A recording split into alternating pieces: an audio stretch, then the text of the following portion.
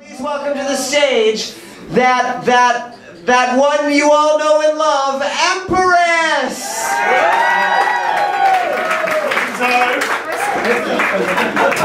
Lemon drops! Hello! Okay, where are we going? Oh, how are we doing tonight? Excellent. So, now every time Ian drags me out from under one of the banquettes in the back there, there's a theme for these things. So what's the theme tonight, Lemon Drops? Weird. Is it time to crown the King of Scotland again? I'm not up for that. It's a schlep to the heath. And I don't know where my sister... Empress, not the Scottish play, just weird. Oh. Okay. They're not my sisters. I don't know what you're talking about. Okay. All right, level check.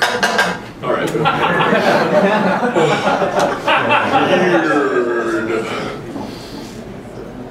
Weird.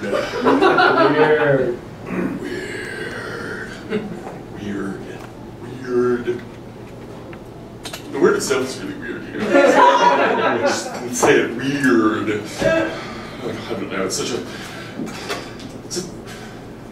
it's a tricky concept, weird, you know, because there's a couple of different major kinds of it.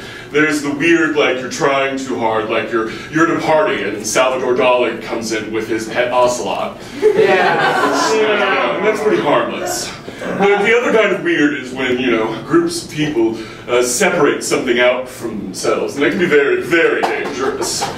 Okay, so let me think of a story that reflects weird. I could tell you about the epic bender I went on with Betty Ford once. Yes, we both came out of our blackouts at the same time, and she saw me before I could put my face back on. She sobered up immediately. And she's been asking me to work at that clinic for years now. She's like, you're the perfect cure, but... Let's see, no, let's... Oh, I can tell you about the time in Edwardian England I was a furry. No, don't judge. I can fur if I want to, alright? Okay, yes, no, I was very, very late for a party, and this young girl followed me down a hole. It was horrible. I mean, she was an insipid little girl, but she could find all the best drugs.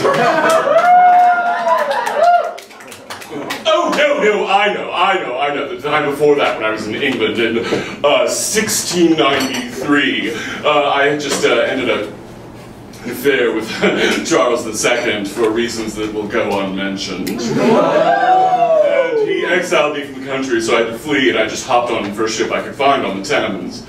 Luckily, I drank myself to sleep, so I missed most of the voyage. Because it turned out I was on a Christian cruise. It was horrible, but luckily, you know, it's like when you go to brunch at Square One and you have to walk on that one little strip behind the blue building, you know, everybody's in uniforms everywhere.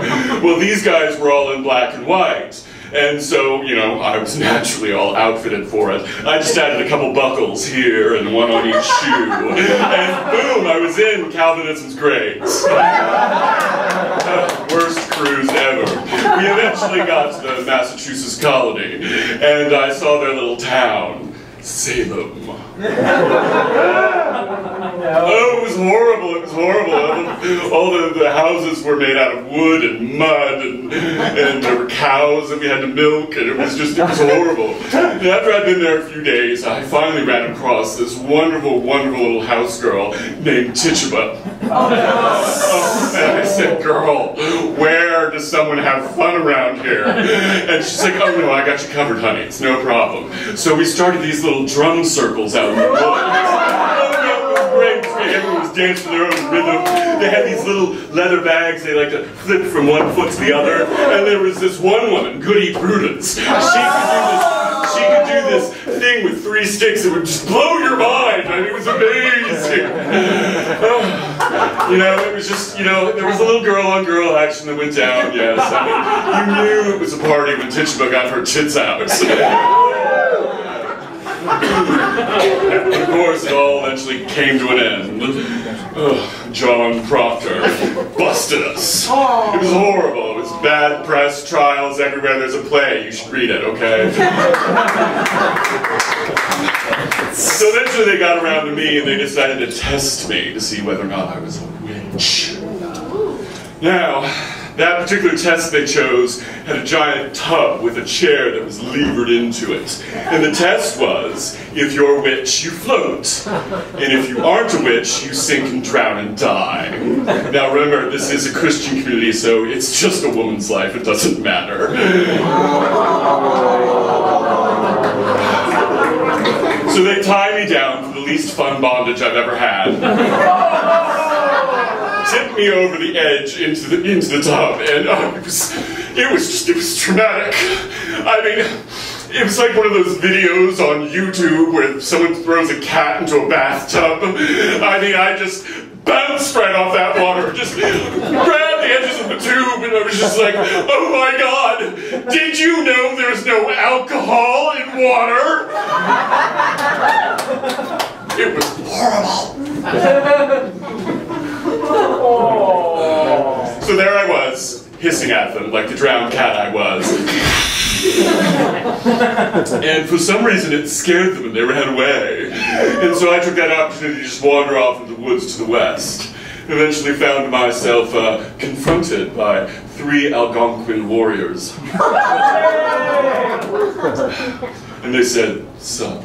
I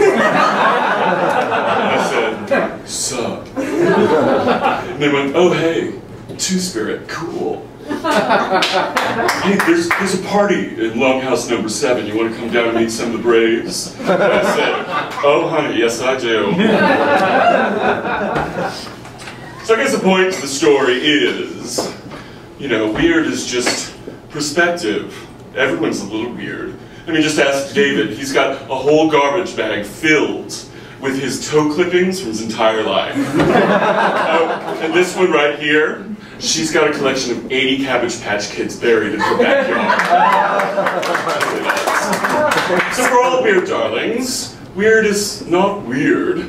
It's just reality. Get over it.